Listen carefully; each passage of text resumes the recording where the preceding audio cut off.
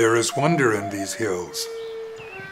So much life, so much beauty, so much mystery. The Cherokee word for mystery is Ushquanikti. Now, in our oral tradition, our people explain mysteries by telling stories. For example, to explain the mystery of how the world came to be, we tell the story of a great buzzard who was flying over the mud of the earth, and as he got tired, his wings began to beat the mud into rugged mountains and valleys. Now, this story at first was a little hard for me to appreciate because the terrain around my home in No Fire Hollow, where I grew up in the Cherokee Nation of Oklahoma, didn't include these rugged mountains and valleys. One of the most fascinating mysteries that I've recently learned about is the presence of oddly shaped trees that hold meanings we can only imagine. It seems clear that these trees were not bent by natural forces, but who did it and why? To be honest with you, I never saw or heard of trees like this until I came to Red Clay, Tennessee. You see, Red Clay was the last capital of the Cherokee Nation before we were forced to move to Oklahoma in 1838. I'd like to know if this tree is something from my people's cultural past that we couldn't take with us to Oklahoma. I get involved with this story through a nonprofit group in Georgia called Mountain Stewards. They are a volunteer group of retirees who build trails that enable people to enter the forest and experience these beautiful mountains. Mountain Stewards started looking into these strange bent trees in 2005. The quest that started in their own backyard is a model for scientific exploration everywhere. A little research and they found they were not alone. At nearby Big Canoe, Georgia, there were numerous bent trees and rock cairns that had been protected and claimed as historically significant. Well, what if this tree could talk to us? What would it tell us? Another neighbor, a photojournalist, Elaine Jordan, had written a little book entitled Indian Trail Trees. I found out this reference to that he followed this trail of bent trees, and that really intrigued me. You know, as a journalist, you kind of think, oh, wow, because I had been seeing these bent trees around Gilmer County in this area, down in Jasper, Pickens County, up toward North Carolina, Murphy. I had seen these bent trees, and I'd been taking a lot of pictures of these trees because they were a curiosity to me. There was one lady up in Missouri, in the Ozarks, who had done quite a bit of work. Her name was Laura Hubler. She called them thong trees because they were supposedly held down with another piece of cut wood that looks like a slingshot. She had talked garden clubs there in Missouri to protect these trees, so Missouri protects their thong trees. I bought the property in '78, and the tree was here then. Everywhere Mountain Stewards went, they were told that the trees were bent by Indians. He called them Indian trees. Said the old timers way back there, and the Indians always pointed them stored hangover blood or storage in the big springs. Well, I was born and raised here. This tree, I have always been told, was an Indian marker tree. From what I've been told through my family, my father, and stories he told before that, his grandmother was Cherokee. They lived just a few miles down this very river. The trees, like the one you see behind me, were always told to him to be marker trees, Indian trees, marked trails, river crossings. Oral tradition makes a strong case, and the trees themselves often make a strong impression on people who see them for the first time. For we Indian people, the impact can be profound. Standing in this place, I can feel the presence of my people. I can only imagine the pain and tribulations they must have experienced. Now, the tree raises so many questions. It points to the fantastic Blue Hole Spring that provided life-giving water to the community. But the tree is quite close to the spring, so it's hard to argue that it's needed to help someone find it. Did it have a ceremonial purpose? If bending trees was an important practice, why did we stop? Why is there no account of this in white man's writings? See, we were forced out of this place in 1838, over 175 years ago. Is this tree even that old? I've seen some that I just don't see how they can be old enough, and I suspect that a lot of them are kind of random. A lot of skepticism in the group I work with. Dendrochronology is the science that uses tree rings and the pattern in tree rings to apply calendar dates to the wood. Oak trees are not known to put on false rings, missing rings, or locally absent rings. They put on one ring a year, and so they're very reliable. So they're going to tell you the year that they encountered a drought or an ice storm, or they recorded a fire event, or the year they were cut down. They don't lie. Mountain stewards could hardly wait to get into the woods. Dendrochronology taught them that coring trees does not hurt the tree any more than picking a handful of leaves, and that oak trees die from the inside out.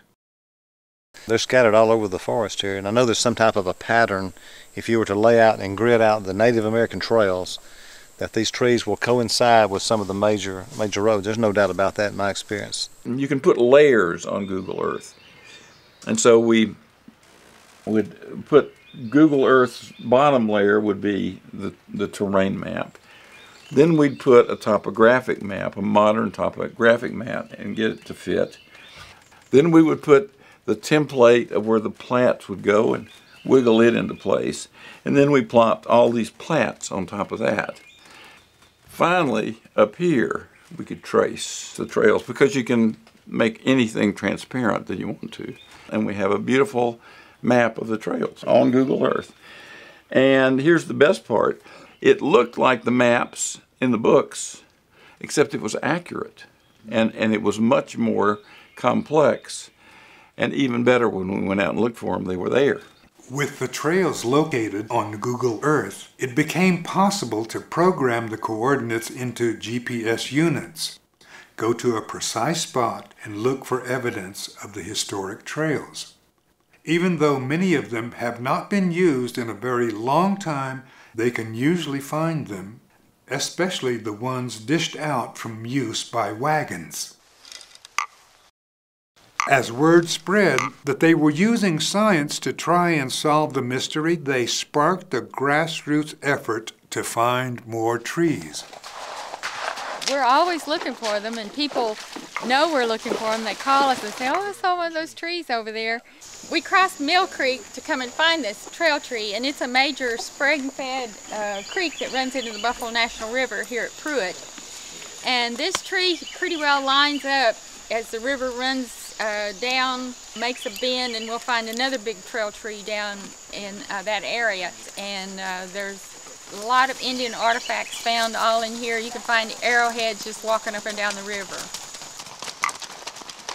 But when we see a trail tree, we holler, trail tree, there's one. And we all flock over and try to decide if it is a trail tree and start getting our GPSs out and our cameras, and it's just made riding a real exciting, hasn't it, Nadine? We've been down this road over the last 7-8 years, at least 80 to 100 times, you know, conservatively, and it's just now been discovered. The thing that excites me about it is it's a living piece of history. You know, you can read about things the natives did and all, but these trees, you can actually go and find one, and who knows if anybody else has even found the tree, or if they have, if they knew what it was. You know, it's just living history. That's why they must be preserved, obviously. In Cherokee, the word for a road is nanohi. Nanohi. And these roads, these paths, these byways, these places where people have traveled, were actually much, much more important and much, much older than anybody could really imagine. The way in which they marked them, the bending of trees, the rocks, the rock cairns, were essentially very, very old markers. And these markers in these roads were actually a part of a great highway system that allowed people from many tribes to interact with each other. And there was an inordinate amount of trade going on. Things have been found in various places in other parts of the country that are only intrinsic to these mountains. Things are found here that are really from someplace else. You begin to realize then why the network of moving from one place to another became so important. The word removal is such an antiseptic name for the events that culminated with what we call Jadunat Lohila, or the trail where they cried. The Trail of Tears ripped us away from our beloved mountains, but was only a part of the sad story of how our culture was almost destroyed. In 1872, only 2,000 Osages walked into this reservation. Only 2,000 walked in here alive. And it must have hurt so bad that they said, we're not going to talk about it no more. And they didn't. And they even made it almost taboo to talk about it. We can never get this back. What they did, what they were thinking, the life they led, their consciousness, their mentality, their intelligence, their ways of how they did this will never, we don't know how they did it, and we would not, even if we knew in today's society, we could not do that. Our grandmother buried our family Bible. She did everything she could to deny that heritage. She was afraid, really afraid. When we started delving into our heritage and our family history, one cousin came forward and said, "Will we have to go to the reservation?" I said, "What reservation?" She said, "You know, the Indian Territory in Oklahoma. Will we have to go there? Will they take us away?" So we had older family members who still thought someone would come and get us and take us away, take our homes away, that we couldn't go to school, voting rights. It was all connected. This very land where we're sitting today was where my husband was raised as a child. He was not aware of some of the things in this area back then. His mother was one that was sent to Fort Sill Indian School and punished for speaking her language. So they literally beat the language out of the children back then. We were whipped with a belt severely for speaking our own language. At the school, they didn't know, they couldn't pronounce our Indian names, so that teachers gave us the names, and that's how I became Jefferson. This trail was used in the Trail of Tears as a removal route. 1,100 people moved west. This kind of marked the way, but it's tragic now. I guess different ones mean different things. Most of what we've seen, they mark the trails and they'll mark different things like water, shelter, directions. I'm thinking they probably marked some ceremonial places too, because there's a lot of prayers went on during that. It was Billy Shaw who first told mountain stewards that bent trees might have more than a utilitarian function. The idea that the trees might mark a place for prayer made them intensify their search for elders who could help them understand what they were all about. In 2007, they traveled west because they had heard that the Ute people bent trees in Colorado they called prayer trees. Well, I think most of the trees that have been found in these areas they're all pointing to Pikes Peak. And that's the sacred mountain. You know, they're not just trail markers, but they're places where you could have an offering. There were 3 markings on this particular tree, and we call it the Holy Woman tree. What they would do is bend the tree, and this would like be the altar. The prayer is to Creator, is where ultimately the prayer goes. And then you have speaking to the ancestors, because that's the important part of my travels. Muskogee Creek elder Sam Proctor traveled with mountain stewards to South Georgia to search for a marker tree that he had been shown in a dream. He had been told in the dream that the tree pointed the way to water that was important for ceremonial use.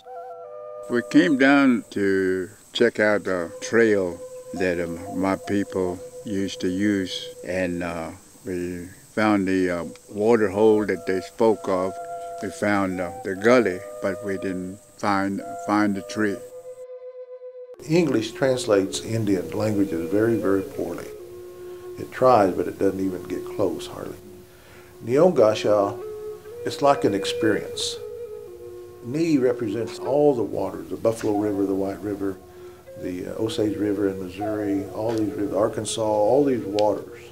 O is like all of it, all that's in there, the animals, the trees, the foliage, the trails, the life in there, the storms, the tornadoes, the winters, the summers, the people, all that ecosystem. Gasha is like a child playing.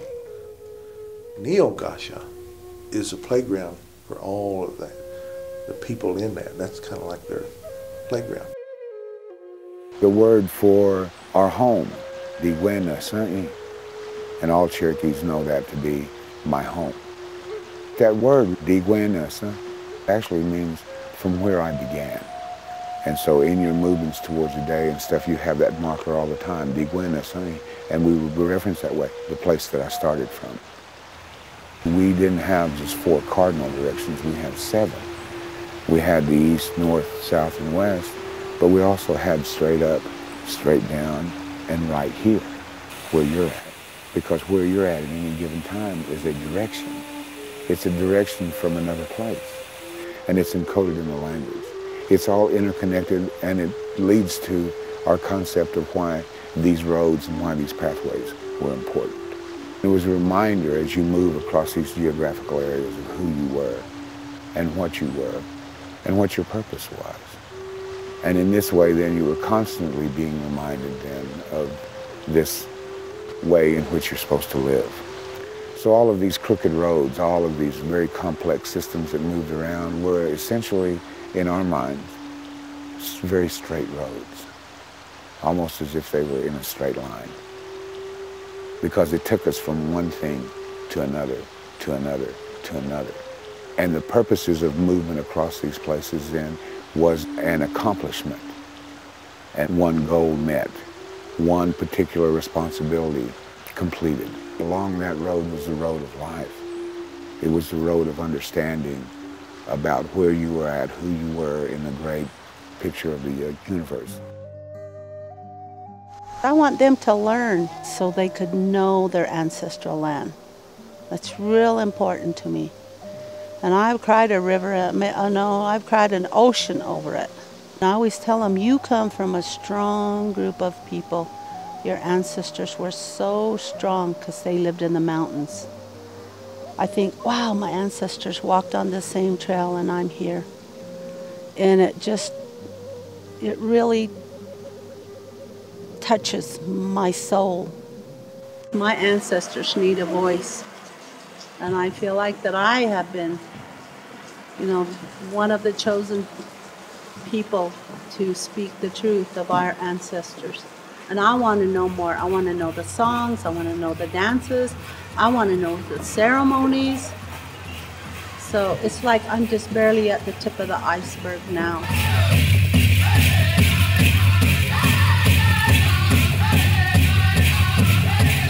This eternal fire is the same fire that we took with us when we had to leave here. It was brought back to this place by runners from Oklahoma in 1984. It was the first joint council between East and West in almost 150 years. In 2009, another joint council celebrated a 25-year reunion. the Cherokee people were reconnecting and finding that we faced many issues in common. Now the elders are all leaving us, and the young adults, young parents are beginning to realize that they should have listened. We'll never be able to catch all of the young people because they've already assimilated into the world, into the society. But if we can get at least 50% of them realizing that what we're telling them is very important to their lives, then we've accomplished a lot of the things that we want to. We were taught that we're the caretakers. We do not own the land. It was given to us. We have to take care of it, and if we don't, it's taken away from us.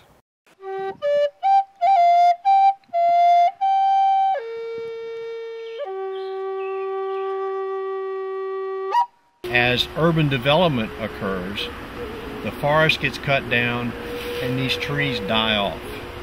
Here you see a trail tree marking the area, one of the ones that has died, and it won't be there much longer.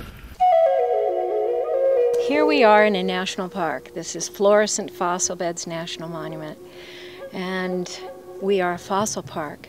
But what we also do is interpret the Native American history here, the history of the first people on the land. We find that very, very important. Did we Indians bend these trees? Science says yes. Our elders say yes. There's a tree, a big old tree. How was our culture almost annihilated? It's a dark story with ongoing issues. Something, has happened here, and we don't think too much of this piece of metal that's standing here, and it disgraces our marker. And it could have been put anywhere else besides here on the sacred grounds. Can cultures learn to share? Can meanings be recovered? Each question answered points to even greater mystery. I remember my grandfather set me aside one time, and grandson, what do you see? I said, well, I see grandma and the aunties, I see them cooking, He said, what else do you see? I said, I see a fire. It looks like it's pretty hot. Yeah, but he said, look at that piece of wood in there. See how bright that fire is? I said, yeah. That's the last blessing that tree can give. I like that. A world that offers blessings makes living worthwhile. In Cherokee cosmology, plants bring healing power, and trees exhibit great power. And many of our uses for plants take away the life of the plant. But using a tree in a way that keeps the tree alive lets us continually tap its power and lets each person who comes into its presence find the meaning it holds. What I'm finding out is that the prayer trees on their own were family trees, and I would have to know the families. What were they thinking? What did they want to gain? What did they want to tell? It is a mystery to everybody, even us that know a lot about the trees, that we were told about them. All of the information is a mystery. Do we need these trees? Probably not for their original intended purpose. Do they still hold meaning? I say yes. See, these bent trees still remain on the land, and we Indian people are also still here. The trees, they will eventually go, but we will not. Our ways can never be quite the same, but we can find ways to rekindle and hold on to the deep, fundamental values of our cultural heritage. We can tell our story. We can tell our story so the broader public can understand, and we can still discover meanings in the natural world if we will take the time to look. A chilota, a chilota, a chilosta ganano. Nanohi. And that's a marker of the Nanohi is the road. A Chilota is the marker in our Cherokee language.